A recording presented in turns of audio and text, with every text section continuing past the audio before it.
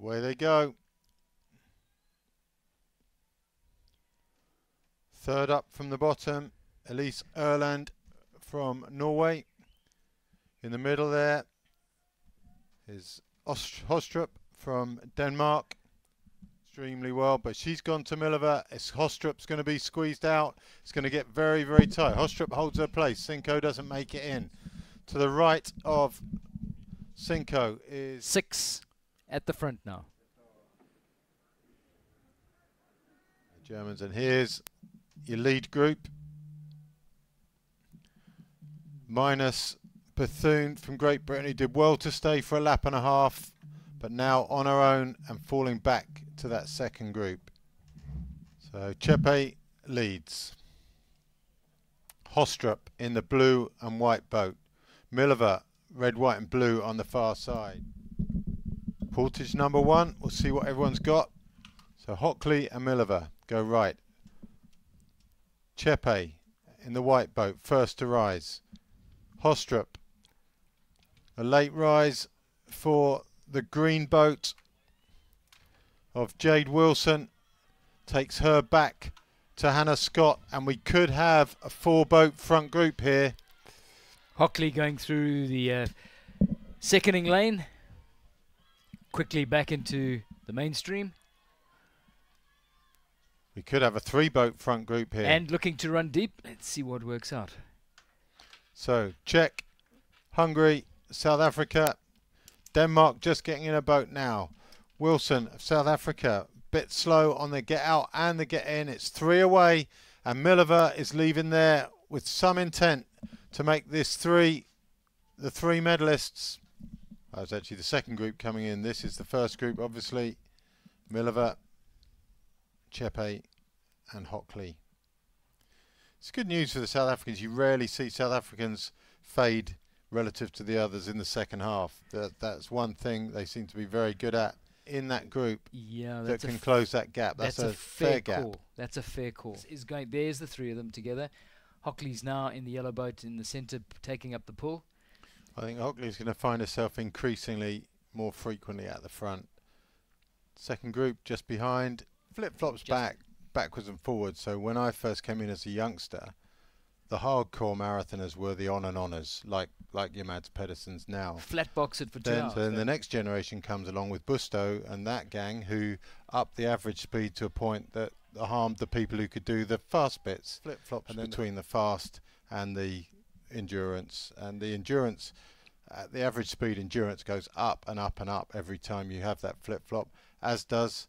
Yeah, then someone like Pimenta will be the next one who comes in. Not Pimenta himself necessarily, but someone like Pimenta who can just sit with someone like Pedersen. I think they could close down, and they are going to close down that group in front.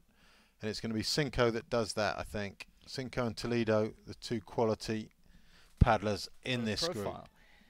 And that serves as a huge inspiration for youngsters around her and the next generation. That's part of our job, isn't it? Hockley's going right. To make this entertaining enough to make it visible. Oh, Hockley's slow out of her boat. Slow out she was like that on the last one too. But so looking ominous though for them that Chepe is quickest out. Chepe and runs well. is looking the act to beat here, to be honest. And we're heading into the sharp end of this under-23 women's K1 race. Check rudder on the sand there. There's a chance for Hockley to get round. Is this a bit of an attempt from Chepe? Certainly an attempt to make the others work hard.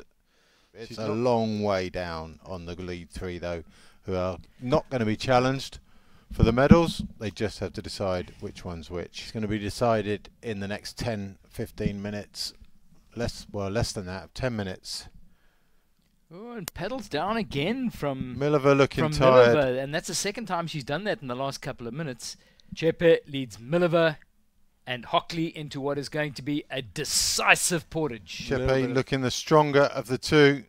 Chepe early takeout. She's first. Oh, my word. Half stumble. Recovers. But she's okay. Oh, Millever's gone sideways. She needs to empty. She's got to empty out. Millever's emptying. Hockley's slow. And this is all over. Door was half open for her by Millever having to stop. This is a single file short lap. Superb work from the Hungarian. All the way. Even with her little stumble, she's got distance. Look at the grin.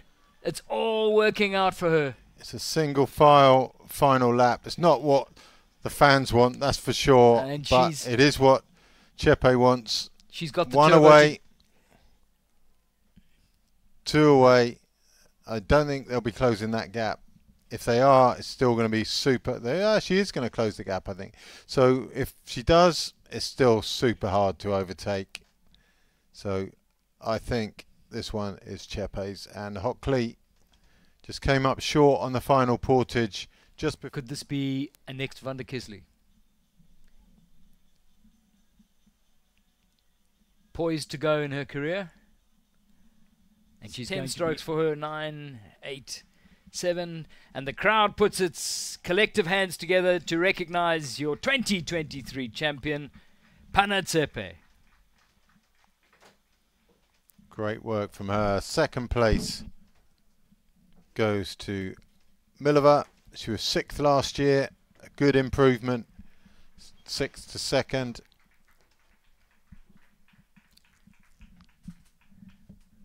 "100% right, Ivan. It's been a great performance from her.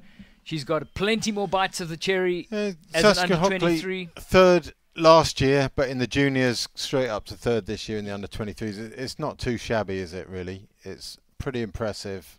And